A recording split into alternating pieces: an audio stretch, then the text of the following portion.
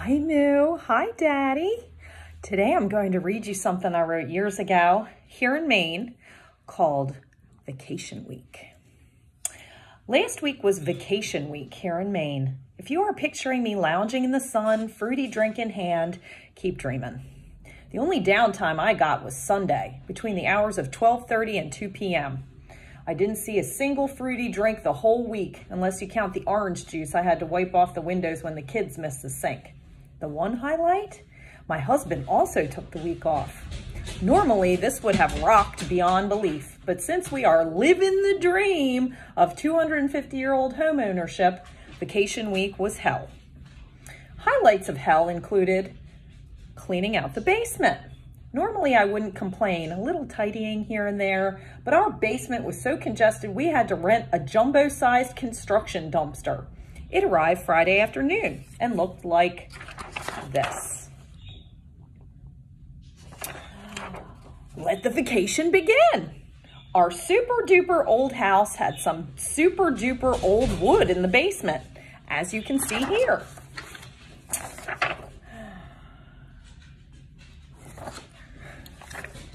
All that construction debris from upstairs had to be stowed somewhere. Unfortunately, the recent rains, which flooded our basement, also waterlogged much of the discarded material, causing it to mold, as well as rendering it ungodly heavy. The rodent excrement peppering much of it was just a bonus. It took us 4 days to haul everything outside to the dumpster, and if the back-breaking labor wasn't memorable enough, its aftermath was truly unforgettable. Likely because of something I breathed in, or touched, or otherwise ingested while hauling out all of that crap, I spent 2 nights splayed across the bathroom floor, longing for death. There is something about a severe GI upset that scars a person. Twice in 3 days is enough to induce psychosis. Vacation week. In between the wood hauling, full body chills, and bathroom trips, we enjoyed nature. And we didn't even have to leave the house. When you are living the dream like we are, you discover all sorts of things you never knew you had, like red squirrels. Woo! Yes, he or she is very cute. My older daughter was beside herself with worry and desire, both to save and keep the squirrel. I am wild about animals, but frankly, I draw the line at eyedropper feeding an infant squirrel 10 times a day for the next who knows how long. After 2 days of trying unsuccessfully to reunite baby with mama, we took him or her to the nature refuge. So, where was that squirrel hiding? Well, you remember all that wood in the photo I showed you?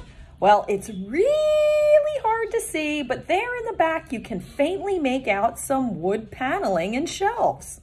These walls and shelves were put up by the former owner who had hoped to use the basement as a workshop before realizing how high the water table is. Back before we bought the house, our home inspector urged us to remove as much of this stuff as possible. 50 years of flooding hasn't been good to this wood.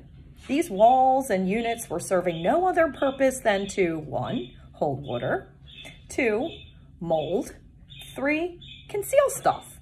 Stuff like the squirrels who had been living behind them, as well as a lot of chewed up batting, poop, and potential structural issues, which thankfully we'll now be able to see before they wreak havoc. Here's the space with the beautiful brick archway exposed. You recognize that. But the nature discovery didn't end there. Oh no, with all that work we'd been doing inside, we hadn't noticed just what a beating the outside had been taking. When we moved in 8 months ago, we had a green lawn. Over the winter, the green naturally turned brown.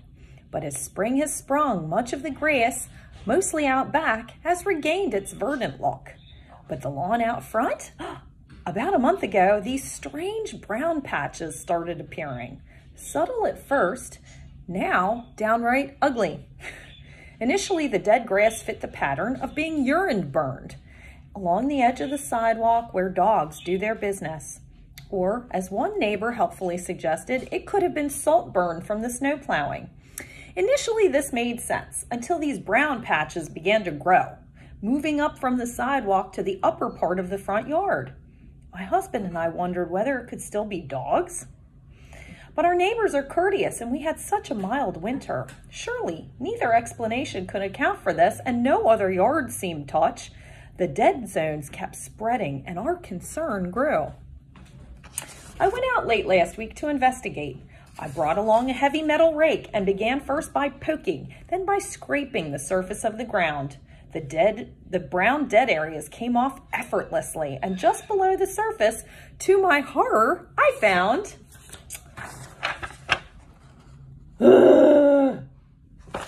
grubs. White grubs, dozens and dozens of them. I spent some time removing the dead zones, which of course just so happened to be directly in front of our house, facing the street where everyone can gaze upon them. Neighbors, passing cars. Oh, yeah. It's hard to see in this picture, but it's all dead. Yes, it is ugly. Having had a mere postage stamp of a yard in Philly, we had no freaking clue. How could we have possibly hedged against the nemesis we didn't even know existed? And so we got to work. Once again, vacation week. We spent time researching online, investigating natural and chemical pesticides, trying to determine the best course of action. I wish I could tell you we did it the happy holding hands way, but this time it was us or the grubs. We decided to take the dirty route and poison them using GrubX. I did not want to do it, but damn it, we've invested everything we have and more in this house, and I will not let some white grody grubs take my beautiful lawn away. Oh no. Our next door neighbor lent to us her spreader, and we put that GrubX down on every inch. 2 days of work and the lawn's still ugly as sin, but hopefully it's on its way to health. Time will tell. The icing on vacation week came at the least expected time. I went into the bathroom to relieve myself and was greeted with this. Yes. That's a dead mouse in the toilet. No droppings in the lived-in portion of the house. No sign of them at all. Then, bam, a dead one in the toilet. When the mice are jumping ship, is that a sign? Sigh. Good times. Love you guys. I hope that made you laugh. It made me laugh. Have a great day. We'll see you tomorrow.